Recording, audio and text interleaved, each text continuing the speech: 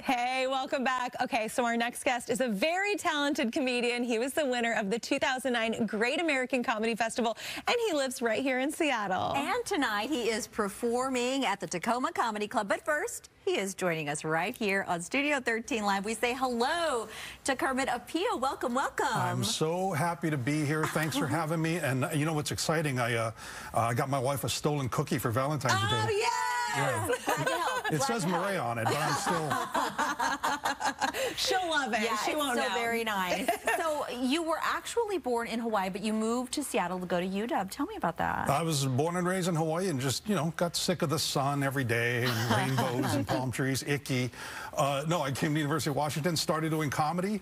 And when you first start doing comedy, nobody's flying you anywhere. So I had to be someplace where I could drive to gigs. So I stayed here and wound up falling in love with Seattle. Oh my gosh, that's awesome. Yeah. Well, we have to talk about your amazing name. I'm always saying, like, the things that you probably get made fun of when you're a kid are the things that make you so unique and special when you're older. So I love that your name is Kermet. And what's the story? It's why I'm sitting right here today, because when I was a kid, I grew up in a little more dangerous part of Hawaii that you don't see in the brochures. Yeah. And so even though I was a taller kid, I wasn't big by any means. And you realize that getting into fights was a lot harder than making fun of yourself first. And so I started making jokes about myself, and that sort of disarmed everybody, and you know, and developed my sense of humor.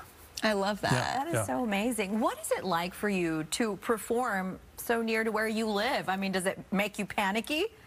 Or do you love it? Well, I travel a lot. I travel all over the place, and yes, it is kind of weird when you see people who have seen you before, just because you're wondering, boy, how much new stuff do I have since you saw me last? Like they'll be reciting it with you. But no, I love performing here just because it's where I started. Yeah. You know, I started in Seattle, so a lot of my stuff builds around the sense of humor here. How long have you been doing comedy?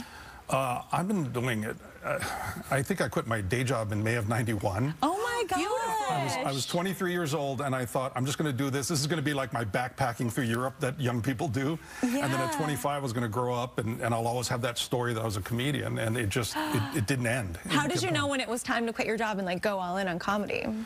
When they were offering money. Yeah. Because so the first couple of years you're doing a lot of free shows. You're just trying to learn, and then all of a sudden I was getting paychecks for it. And I thought, paychecks, I wonder if I could do this in other states and sort of get paychecks from other people. So, oh my gosh. Do you remember like your first big splurge once that money started coming in? Oh, no, a guitar.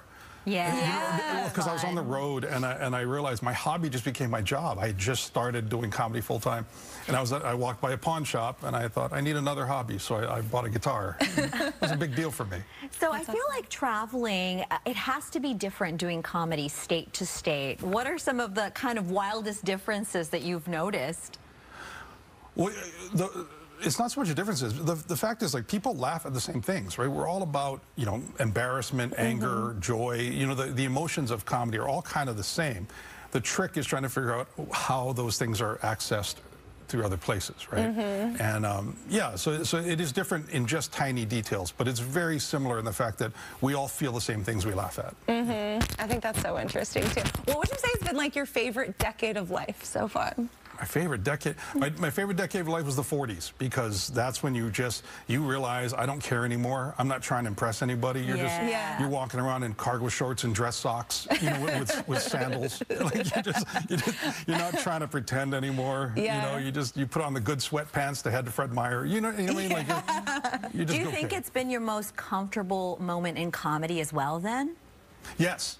Yes, because for a long time, you know, you're trying to figure out what the industry wants from you or what the audience wants from you, and then you start to realize that the best things about me are what I feel, the things that are about my life. And when you see people laughing and nodding, you go, okay, that's it. That's what I'm going for now. And yeah, so that time in my 40s when I just started saying, this is what I want to talk about.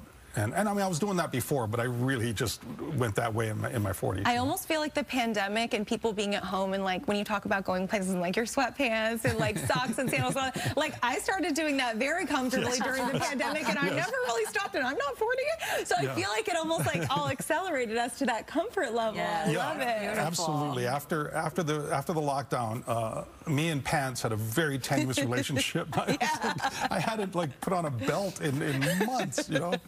I totally understand. Yeah. Oh my gosh. Where do you feel like you get inspiration from nowadays? Most of what I write is about my life. So if it happens to me, I react to it. Just because as I started to develop comedy, I realized the stuff I worked hardest on were the things about me. I'm not a good observational comic. I can't take a mug and start talking or writing mug jokes. And I realized the things I really worked hard on were like, oh, this happened to me. And I kind of want to express that, I love it. And as somebody who has had such a successful comedy career, what is your advice to young comics today? It's what all comics say basically. Stage time and writing are the two things. You can't get better without going on stage. So you just have to take every gig that is offered to you and just try and get on stage as much as possible. I mean, I once did between periods of the hockey game at Tacoma. Oh my gosh! It was really tricky. Like, I'm standing on the ice. I can't hear if people are laughing or not because they're all so far away. A lot of people are heading out to the concessions, and I'm trying to do comedy to 360 degrees worth of people. And it was so difficult, but I'm glad I did things like that. They just make you better. Definitely. And they make you appreciate audiences where they're all sitting facing you. And they're close by. Practice, practice. Great story. Thank you for sharing that with us. Yeah, thanks for coming in, Kermit. Thanks for having me. This has been awesome. And, and yeah, big show tonight at Tacoma Comedy Club. And the way I figure it, if you are right now at 11:40, still making your Valentine plans, then comedy is for you. Yes. Then you and your partner are into laughter.